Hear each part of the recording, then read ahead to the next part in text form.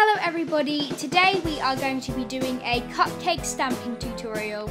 We've already painted the nail with a layer of pink and now we are going to be taking our stamping plate and putting some black polish on it for the outline of the cupcakes, and then we are going to be scraping that off onto the silicone head. Then we are going to be removing the silicone head ready for the colouring. We have chosen an array of colours for the cupcakes.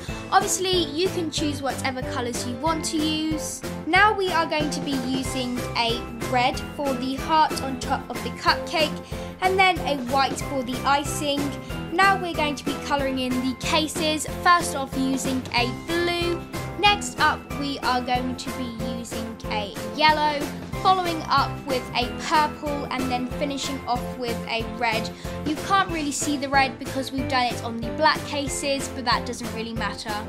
We are now finished with the colouring and we're going to leave that to dry. Now, the trick to making stamping super easy is foil nail glue. So we are going to be applying a layer of that to the nail and we are also going to be allowing that to dry too. Now we are going to be taking our stamp, make sure it is dry and then apply it to the nail and simply roll it over. Then we are going to take a brush with some acetone on it and we're going to clean up around the nail, removing any polish that's got onto the skin. The last step now, guys, is top coat. We're applying a layer of Barrier matte top coat to the nail to give it that nice finish.